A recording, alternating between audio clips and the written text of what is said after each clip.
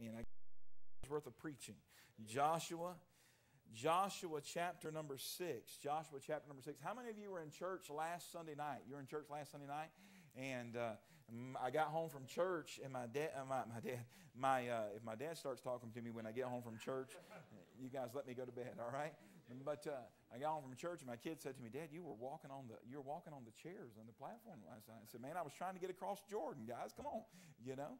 And I just enjoyed the service. I enjoyed the liberty that we had, and I'm certainly appreciative of all the Lord's done here and how God has worked. I appreciate this study in Joshua. It's been a blessing to me personally, and I'm just encouraged by it, and I hope that you'll be encouraged by it. Joshua chapter number 6 this evening. Joshua chapter number 6. And for the sake of time, I'm just going to read a few verses. There's a lot of passages, and there's many passages and scriptures that I want to read tonight, but I'm going to try to just reference them this evening so that we'll move right along in the service. All right? The Bible says in verse number 1, "Now Jericho was straitly shut up because of the children of Israel. None went in, none went out, and none came in. And the Lord said unto Joshua, See, I have given into thine hand Jericho, and the king thereof, and the mighty men of valor. And ye shall compass the city, all ye men of war, and go round about the city once. Thus shalt thou do 6 days. And 7 priests shall bear the ark, and the 7 trumpets of ram's horns. And the 7th day ye shall compass the city 7 times, and the priests shall blow with loud trumpets. And it shall come to pass that when they make a long blast with the ram's horns, and when ye hear the sound of the trumpet, all the people shall shout with a great shout, and the wall of the city shall fall down flat, and the people shall ascend up every man straight before him." The Bible says in verse number 2 of chapter number 6, God uses one word. He says, "Joshua, see." You know, if we were able to see what God was going to do, it would require much less faith in our life, wouldn't it? Yes, sir. Isn't it interesting sometimes how God asks something of us? The brother just shared his testimony just a moment ago, and God often sometimes puts His finger on our heart, and many times we're thinking, Lord, you need to deal with this person. Lord, you need to deal with that person. And Lord, you need to speak to their heart. And God, they need to get right. And Lord, they really need this. But every once in a while, thank the Lord, God puts His finger on something in our heart. Amen. And God says, see. It's not what I am wanting to do with everyone else. It's not what God is wanting to do with everyone else. It's not what God is trying to accomplish through everyone else's life. What is God trying to do in your life? How is God trying to work in your life? We already know that Joshua and the children of Israel have seen God do great and mighty things. As a matter of fact, if you go back to chapter number 5 and you look in verse number 1, look what the Bible says. "And it came to pass when all the kings of the Amorites, which are on the side of Jordan westward, and all the kings of the Canaanites, which were by the sea, heard that the Lord dried up the waters of Jordan from before the children of Israel until they were passed over, that their hearts melted, neither was their spirit in them anymore because of the children of Israel." God had already used the nation of Israel, and God had already used Joshua to accomplish some great and mighty things. He had already allowed them to see His hand at work and to see Him move miraculously. I'm thankful that God is still in the miracle working business. I believe that God can still work miraculously. I believe that God can still do great and mighty things within this place, within this church, if God's people would just get out of the way and see what God wants to do. Many times we need to pray, Lord, open our eyes that we may see what the wondrous things, that we may see what you can accomplish. Allow us to see, God, what you desire to see. And God had already seen, God had already envisioned. As a matter of fact, He had already proclaimed to the nation of Israel, "I have a land for you. It belongs to you. It is yours. You're going to dwell there." And now God brings Joshua to this point, and He says, "See." God, see. And He says, "Joshua, see, I've given into thine hand Jericho, and the king thereof, and the mighty men of valor." I want to give you some things about our Lord tonight as we think about this word "see." As we think about the things that we need to focus on as Christians, as we think about the days ahead. God sometimes does things in reverse, doesn't He? When you look at this passage of Scripture, the natural tendency would be, all right, let's go to battle. Let's defeat Jericho. And then God would say to us, see. But God, before they ever go into battle, says to the children of Israel, I've already delivered Jericho into your hands. You see the difference?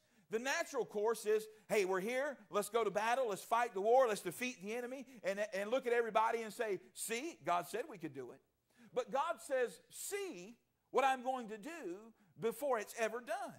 See what I'm going to accomplish. Oh, allow our faith, keeping our eyes on the Lord Jesus Christ, looking unto Jesus, the author and finisher of our faith. See, I have given into thine hand the city of Jericho, the king thereof, and the mighty men of valor. The first thing I want you to see about the Lord Jesus Christ is that God's plan will always require faith. Amen. God's plan will always require faith. Are you with me this evening?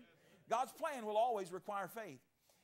Many times we desire to see the Lord work, but we don't possess the faith needed to see Him work. Anything that God asks of us, anything that God desires of us, anything that God wants us to do will require faith. We need to understand that. Anything that God asks us to do, anything that God wants us to accomplish, anything that God sets before us is going to require faith. Amen. It doesn't happen without faith. You can't please God without faith. Faith is the substance of things hoped for, the evidence of things not seen. But what is faith? It's keeping our eyes on Jesus Christ. Understand something, that God will never encourage you, and God will never encourage me to keep our eyes on anything else other than Him. Do you understand that? God will never encourage us. He will never say, here, I want you to put your confidence in anything else. I want you to put your trust in anything else. God will never allow anything else to become the centerpiece or the focus of our life. God never desires that. Many times it happens in our life, but God will never desire for us to keep our eyes on anything other than Him. And when we begin to look at things other than the Lord Jesus Christ, we begin to neglect to see what God desires to do, and we begin to focus on the reasons that it cannot be done. I'm so thankful in this passage of Scripture that Joshua didn't look at the Lord and say, now, God, how are you going to do it? God said, now see, Joshua, look what I'm about to do. And Joshua didn't say, well, I can't see anything. All I see is a great walled city. I see the task ahead of us. God, I just don't know how we're going to do it. Joshua didn't say, Lord, I just don't think it can be done. Joshua didn't get his eyes on the walls. He didn't get his eyes on the enemy. He didn't get his eyes on the circumstances. He kept his eyes on the Lord Jesus Christ. And Christian, in your life, God will never lead you to focus on anything other than Him. Amen. Now, when that happens in our life, we're headed towards defeat. Can you imagine this evening if the Lord said, see, I've delivered Jericho into your hands. I've delivered the king into your hands. I've delivered the mighty men of valor into your hands. And Joshua said, thank you, Lord, I'll take it from here. Can you imagine if Joshua would have said that?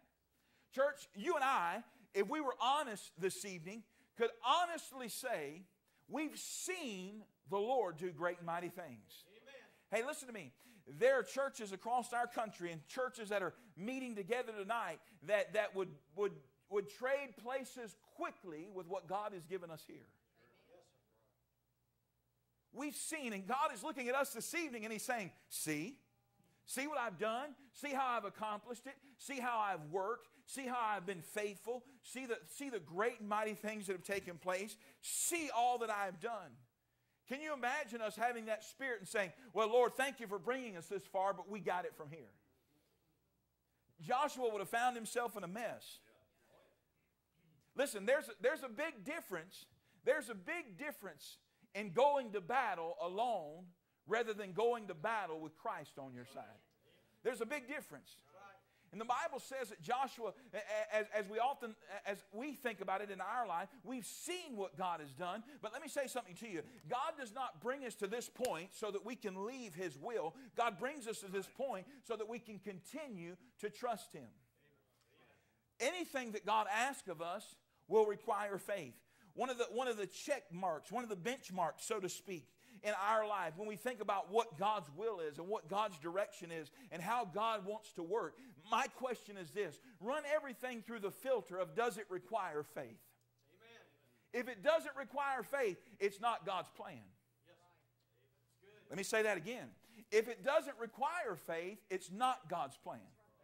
Amen. Amen.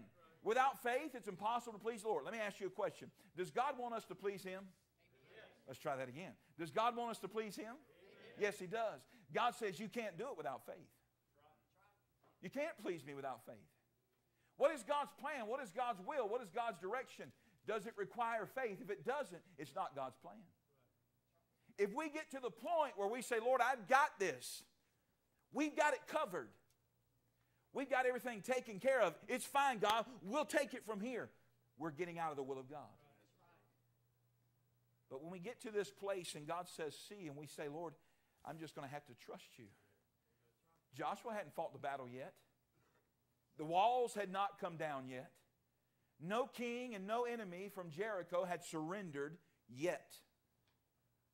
So Joshua said, Lord, I'm just going to trust you. Anything that God asks of us requires faith.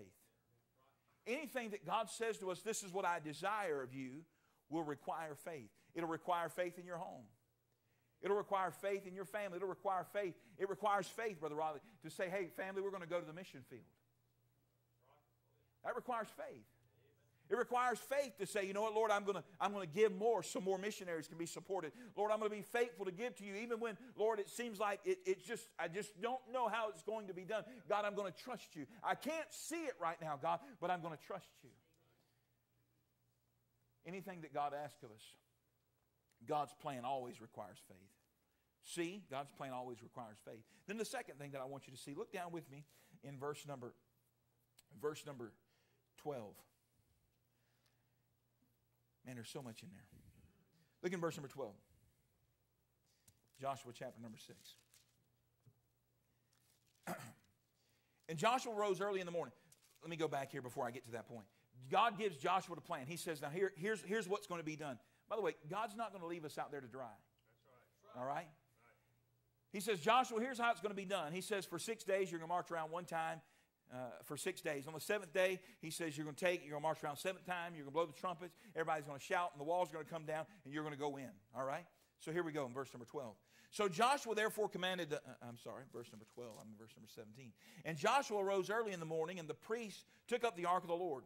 And the 7 priests bearing the 7 trumpets of ram's horns before the ark of the Lord went on continually and blew the trumpets, and the armed men went before them, but the reward came after the ark of the Lord, the priests going on and blowing with the trumpets. And the second day they compassed the city once and returned into the camp. So they did 6 days. They were obedient to the Lord.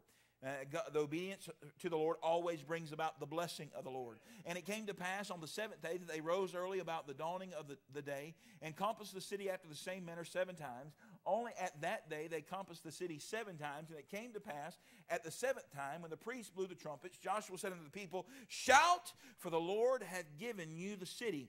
And the city shall be accursed, even it, all that is therein. He said, shout, for the Lord hath given you the city. Now what happens? They shouted, and what happened? You know the story. The walls came tumbling down. Amen. Here's the second thing I want you to see about the Lord Jesus Christ. Secondly, number 2, God always keeps His promises. Let me say that again. God always keeps His promises. What did He promise Joshua in verse number 1?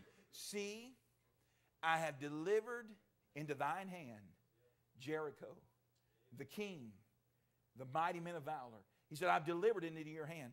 And here's the fulfillment of that promise in chapter number 6, in the latter part there. He says, I've seen. He said, I've delivered the city into your hand. And in verse number 16, and it came to pass the 7th time the priest blew the trumpets, and Joshua and the people shout, for the Lord hath given you the city. Look in verse number 20. So the people shouted, and the priests blew the trumpets, and it came to pass when the people heard the sound of the trumpet, and the people shouted with a great shout, that the what? The wall fell down flat, so that the people went up into the city, every man straight before him. What does it say? And they took the city. The second thing we need to remember and we need to see about the Lord Jesus Christ is that God always keeps His promises. You see, let me say something to you. It's easy to stand up here and to say, hey, God is forever faithful. The Bible says the promises of the Lord are sure. Amen? They are tried. I'm thankful that they're sure. They're tried. They're settled. Hey, heaven and earth shall pass away, but my word shall last forever. And it's easy to stand up and say, hey, you can trust the promises of God. You can trust the promises of God. You can trust the promises of God. It's easy to get up and say those things. But friend, God did not just say to Joshua, He did not just say, trust me. He said, I want you to see that I always keep my promises. He said, I don't want you to have to, in this instance, He said, you're not going to need any faith because I'm going to let you see it with your eyes that I always keep my promises. How many of you in this room tonight can say, you know what? There have been times in my life that the Lord has allowed me to see that He keeps His promises. There have been times in my life that the Lord has allowed me to see that He is always faithful. That God has allowed me to see that He will stand beside me through thick and thin. That God has allowed me to see that He'll direct my path in the storms of life.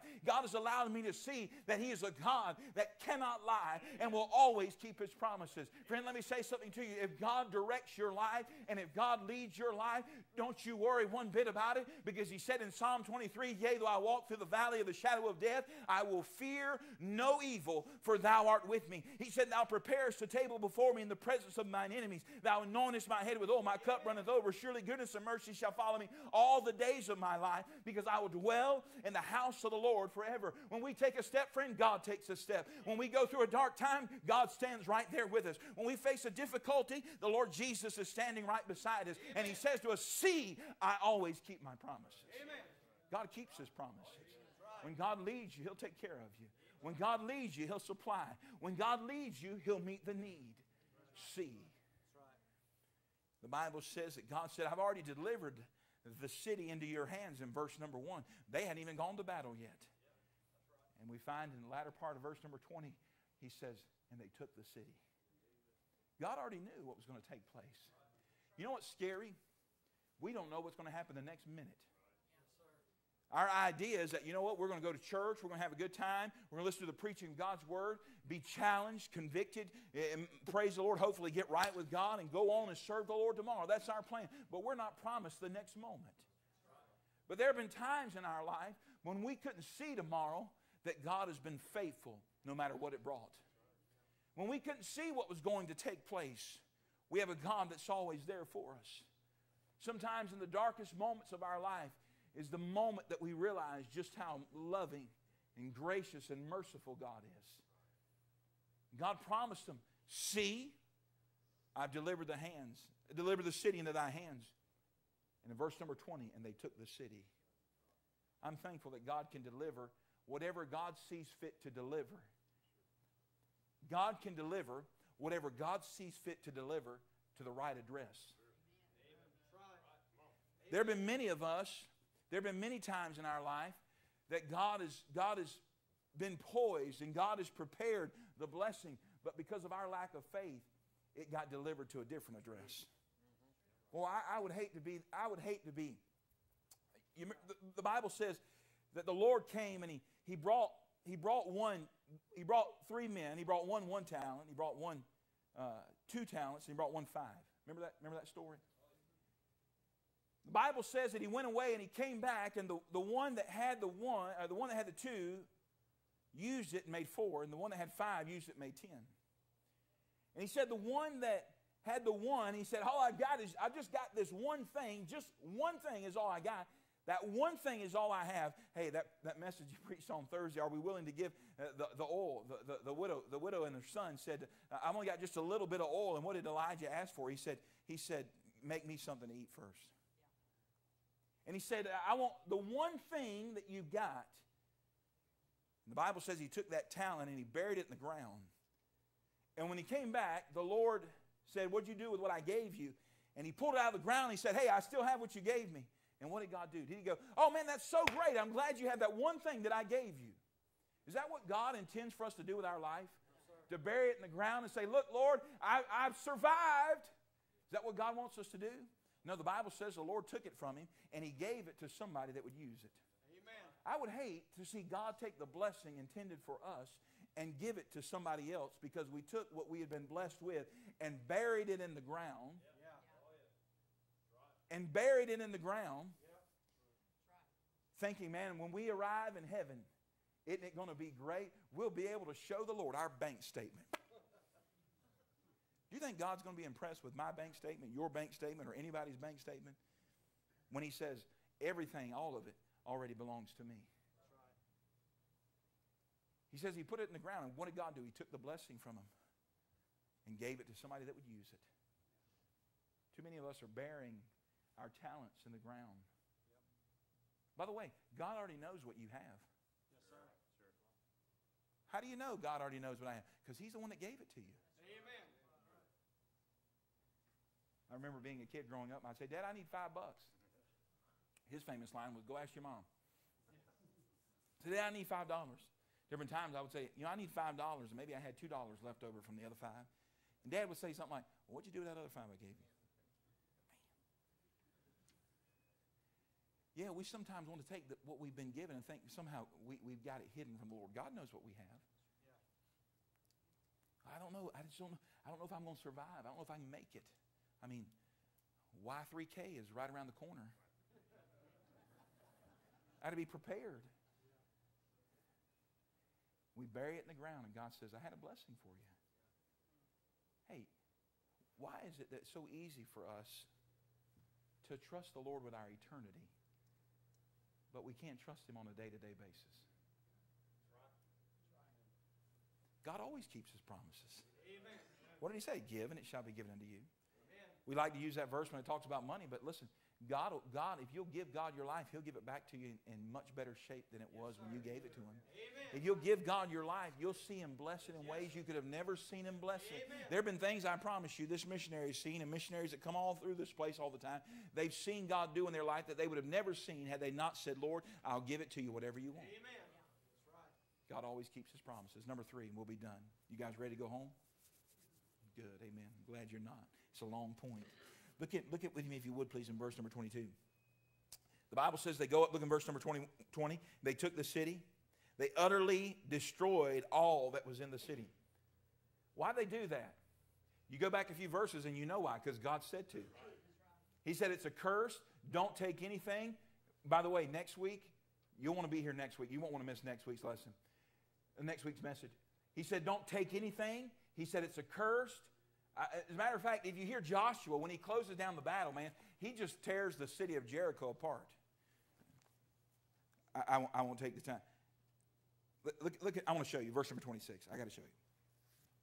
And Joshua adjured them at the time, saying, cursed be the man before the Lord that riseth up and buildeth this city Jericho. He shall lay the foundation thereof in his firstborn, and in his youngest son shall he set up the gates of it. So the Lord was with Joshua, and his fame was noised throughout all the country.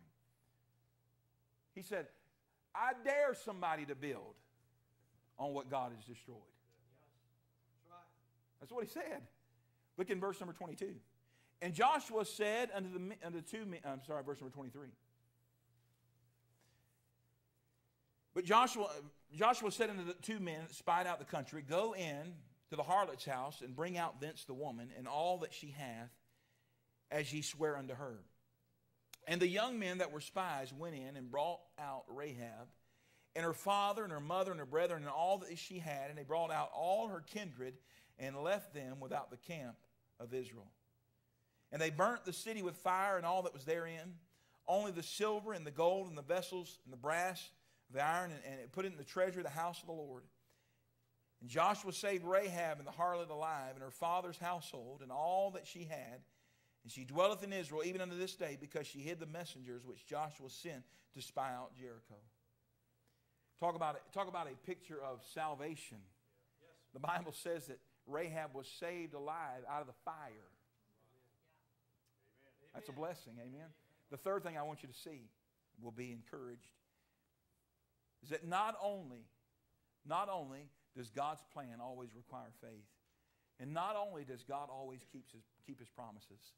I like this one because it's very personal. God never forgets his people. Amen. You remember a few chapters before Rahab, the spies came in, they had a rerun. You ever watch reruns? There was a guy on TV called Rerun. That was Fat Albert's buddy, wasn't it? Y'all remember Rerun? Was it Rerun? Was it? Yeah, there was. Amen. How many remember Fat Albert? Y'all remember him? Yeah. How many of you kids have never seen Fat Albert? You have no idea what I'm talking about. How many kids have never seen it? You guys got to go home. Get on YouTube. Show it. They'll show it there. Amen. Gonna have a good time. That's it.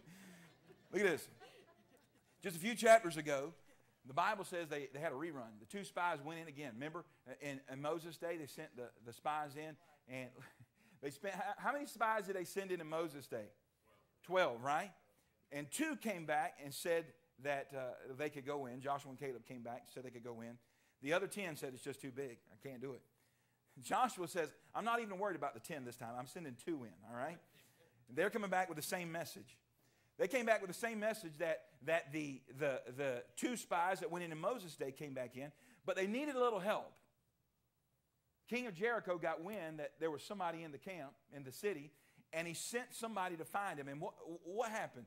A harlot by the name of Rahab came along, and she hid him and took care of him. Here's what she said, too. She said, I want you, they said, what can we do for you? She said, save me when you come into the city. Isn't it interesting that a harlot already had the faith to believe God was going to take the city before God's people had the faith? Yes, sir. Yes, sir. It's bad when the world knows more about what God can do as opposed to His children. That's right. The Bible says that the kings, the Amorites in chapter 5, that the Amorites and the kings of the Canaanites, their hearts melted in them. There was no spirit in them to fight because they had seen and heard what God had already done. Yep. Isn't it interesting, isn't it convicting that many times that the world can challenge our faith in God? Yes, sir. The Bible says that Rahab says, save my family whenever you come to the city. And the Bible says Joshua remembered her. You think it was Joshua that remembered her? Joshua was just the instrument that God used. That's right. He said, go get Rahab. Here's what Joshua said. Go get Rahab. Listen, look at it now. I like this part. This is good stuff. Stay with me. You guys there with me? Amen. Joshua said to the 2 men that spied out the country, go into the harlot's house and bring out thence the woman and all that she hath. How many of you anyone ever had a fire in their home? Anyone ever had a fire in their home? I had a fire in my apartment one time. I won't go into that story. I'm already in trouble for this morning's story I shared with you, so I want to share that story.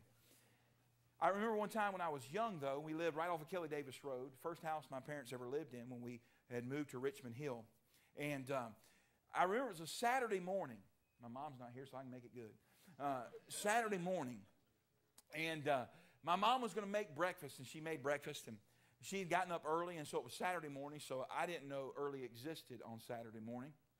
And so I was in bed, and I remember being asleep, and it just began to fade into it began to just kind of slowly fade into my hearing. It got louder, and I'm kind of awake. I opened one eye, the other eye, and smoke everywhere. There was smoke. And man, I thought, man, of course I was young then, and a young guy, and it wasn't experienced. And so the thing I was thinking was, man, I'm about to die. Our house is on fire. We're about to die. You know, everything's smoke. Lord, even so, Lord Jesus, come quickly. You know, I knew I was saved, so I wasn't worried about the other option, you know.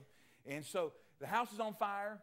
And I'm laying in the bed there, and I'm waking up, and I remember my dad crawling in the room. He was crawling on all fours into the room, and he reached his hand up over the bed, and he was beating on me, trying to get me to wake up, which was a normal thing, you know. It was no big deal. Of course, my sister, she had been taken out. You know, the animals had been taken out. You know, they'd gotten important pictures, and you know, other family members were fine. They had called the neighbors and let everyone know they're okay. And all of a sudden, they said, oh, we got Brian inside. We need to go get him.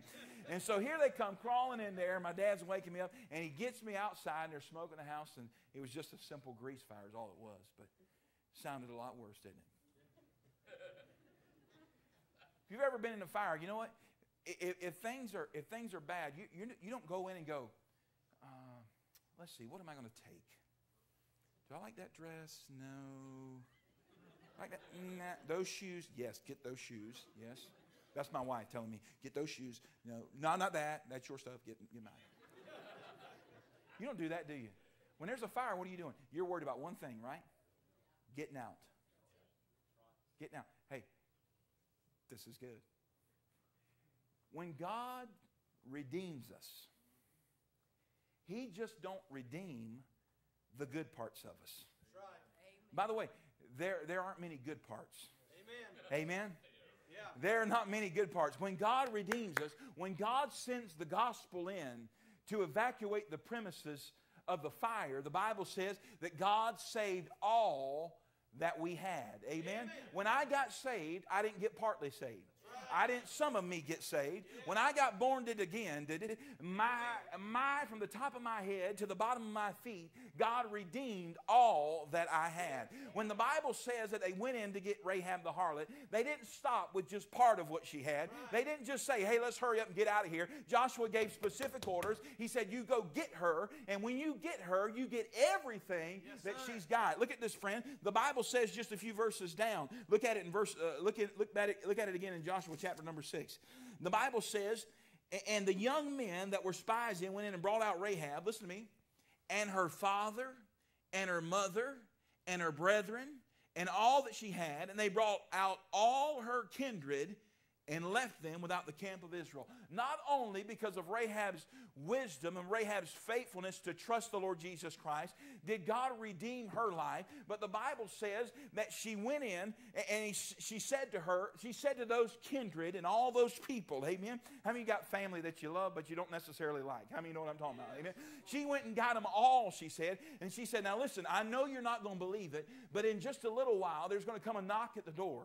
And it's not going to be the local businessman or the local business owner. He said it's going to be somebody, and one of the mighty men of valor from the nation of Israel. She said, when that knock comes, you guys better be at my house. You better be gathered together, because when they come, we're loading up and we're getting out of here. Amen? I'm so thankful that one day, hey friend, there's going to come a spiritual knock at the door, so to speak. And the trumpet's going to sound. And all that we know, all of us that know the Lord Jesus Christ as Savior, we're getting out of here. Amen? We're not going to have to worry about the battle anymore. We're not going to have to worry what's going to be taking place. Hey, and friend, by the way, we're not going to stand without the camp of Israel. Amen. We're going to be standing on the inside. We're going to be standing next to Jesus Christ. We're going to be with the Lord Jesus for all of eternity. But not only did Rahab get to go, but because of her witness, all that she had went with her. Amen. My question is this: who's going because of you? You say, Pastor, that's not the way it works. Remember when Lot was in Sodom? You know why Lot was taken out of Sodom? Well, Lot was one of God's children. Lot was a saved man. Amen.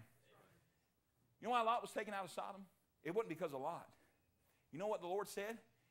God remembered Abraham. God remembered Abraham. And because Abraham was faithful to witness and faithful to be an example and faithful to share the truth, because of that, Lot was redeemed.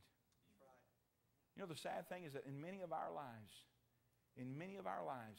we're okay. We're fine. Hey, I trusted Jesus Christ as my Savior. No doubt I'm on my way to heaven. But I wonder who's going with me. I wonder who's coming with me. I wonder how many aunts and uncles and cousins and nieces and nephews and sons and daughter and wife and family. I wonder who's coming with me. Because I was faithful to warn them that there was coming a day when the Lord would show up. You see, when we look at society today and the culture we live in, boy, it's dark, isn't it?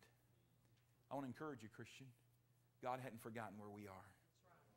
God hadn't forgotten us. God never forgets His people. Rahab stood there. You know what God said to her? You know what Joshua said to her? You know what the Lord said to her? He said, see, I told you I'd bring you out. I told you you'd be all right. I told you that in the day that we came, you'd be delivered. See? God's plan always requires faith. God always keeps His promises. And God never forgets His people. I'm glad I'm on the Lord's side. Amen. Are you? Let's pray. Lord, we love you tonight. Thank you that you love us. Thank you that you care for us. Thank you for your grace and your mercy. Thank you for your truth.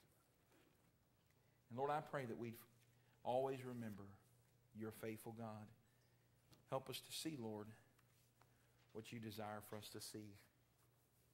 Help our church to see that, God, it's going to require faith, whatever you ask us. It's going to require faith. But God, help us to trust your promises because you always keep them. And Lord, you know right where we are. We seem overwhelmed. God, you will deliver us. Thank you, Lord, that you care for us. I thank you, God, that you've given us another day. May we use it for your honor and glory. Our heads are bowed.